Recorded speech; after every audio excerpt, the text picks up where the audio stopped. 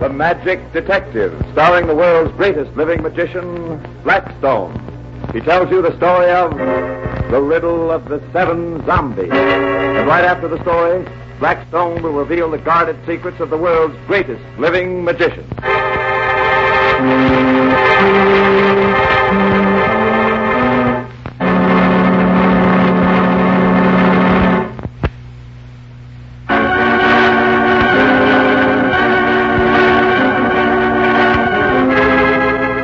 And now, stand by for Blackstone, the Magic Detective.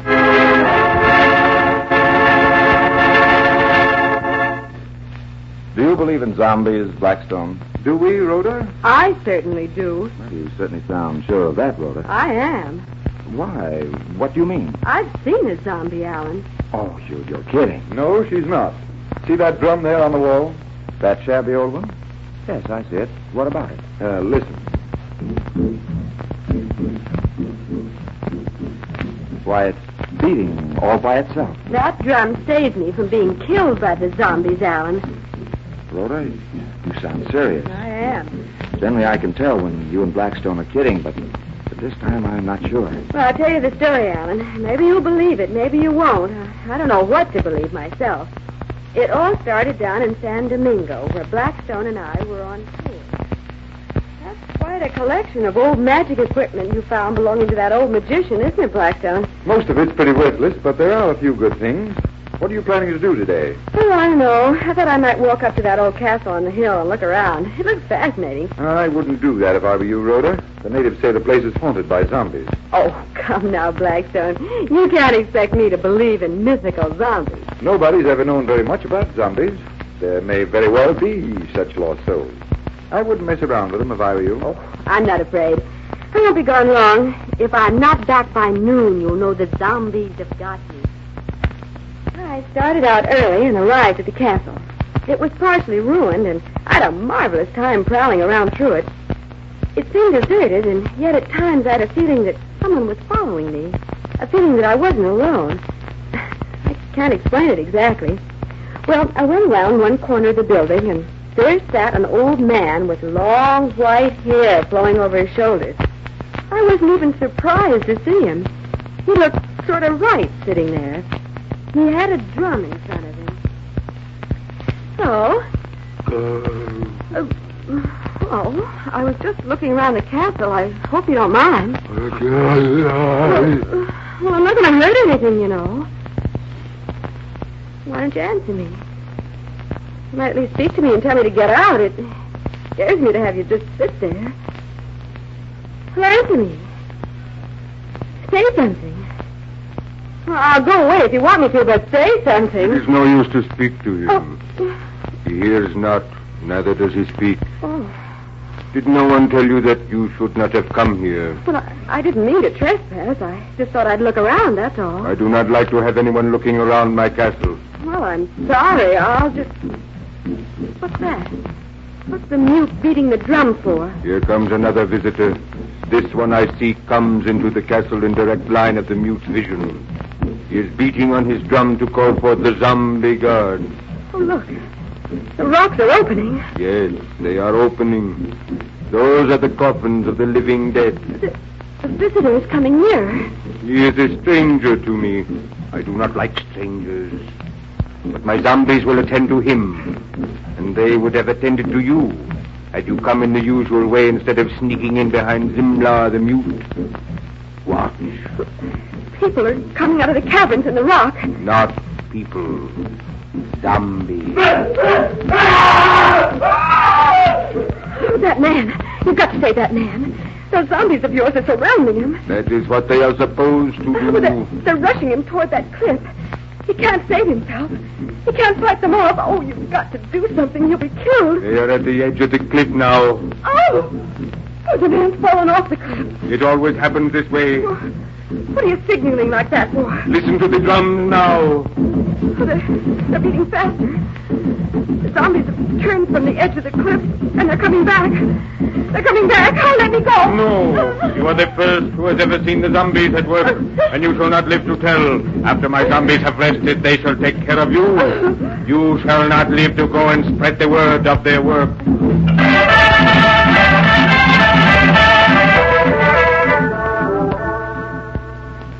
Are you ready now for the zombies to finish with you? No, let me go. Oh, no, that would not be fair to my zombies. It is a long time since I have given them a pretty girl to kill. They will be happy. They will do my bidding for many years to come. Oh, don't signal him. Don't signal to the dead drummer. Oh, don't. Oh, no, not the drums.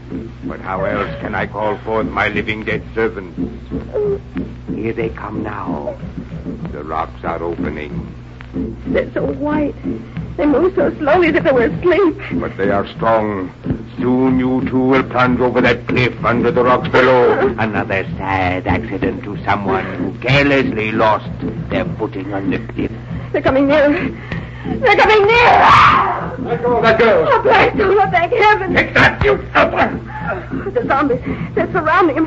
Blackstone, the zombies. You're trapped, Pangiano. Trapped by your own self. But not for long. I'll give the signal for Zimbla to speed the drums, and they'll go back to their coffins. He's signaling, but the drums are still beating slowly.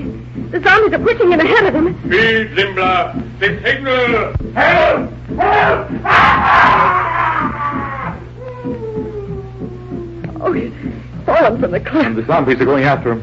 They're falling, too. And the drum, it hasn't beat the signal to call them back. It will never call them out again, Rhoda. Oh, Blackstone, I'm so glad you came.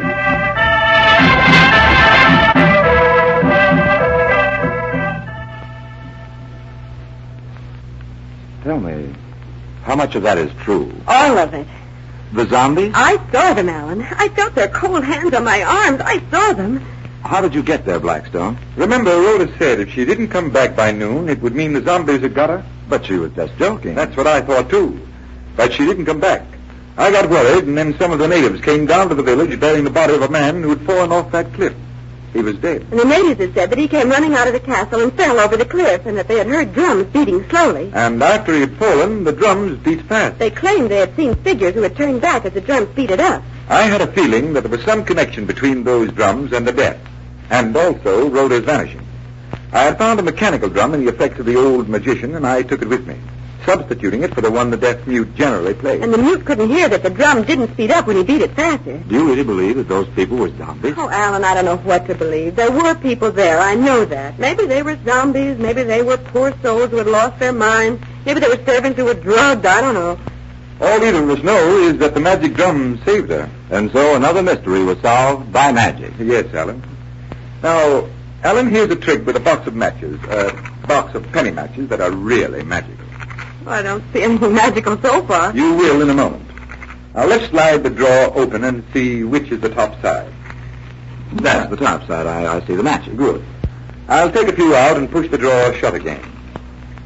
Now, let's see. About how full would you say the box was? About half full. I saw the matches, too. Half a box is just about enough. I don't think I could magnetize any more. What do you mean, magnetize them? Matches are made out of wood, but they're not magnetic. I see that you two aren't up on modern science.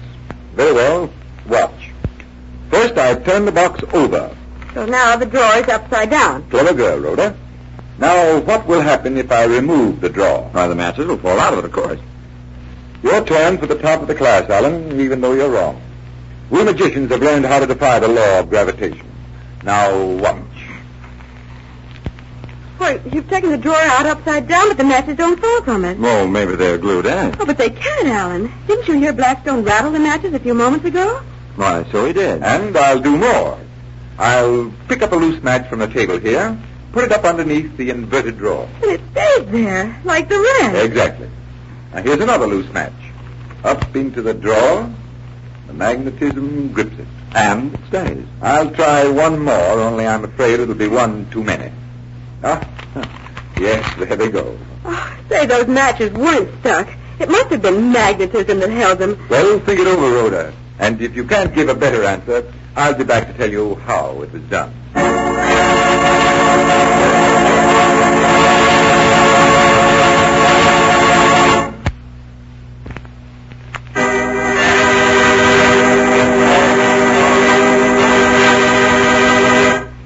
Well, Blackstone, I've examined the matchbox and those matches, but there's nothing wrong with any of them. You've examined all of them? Well, I've looked them over, most of them. What about this one?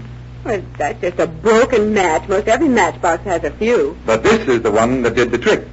First, let's put those matches into the box. All right. And now for the short match. Here's where it was originally, Rhoda. Why, you're wedging it across the center of the drawer, and it's just long enough to fit. And it holds the matches in place, even though they're loose enough to shake. But why didn't Alan and I see that wedge when you opened the drawer with the top side up? Because I only opened it halfway. Oh. I turned the box over before I drew the drawer completely out. And then the matches stayed. And you even poked a few more up into the drawer. Yes, but at last I pushed up one too many. Yes, I remember, and the matches fell. Because I knocked the wedge loose so they would fall. Well, there are the matches all over the table. All demagnetized. And here's the matchbox ready to be examined. Just try that trick yourself and you'll learn how good it is. I hope you like that trick, ladies and gentlemen. And until next time, this is Blackstone saying good magic and goodbye.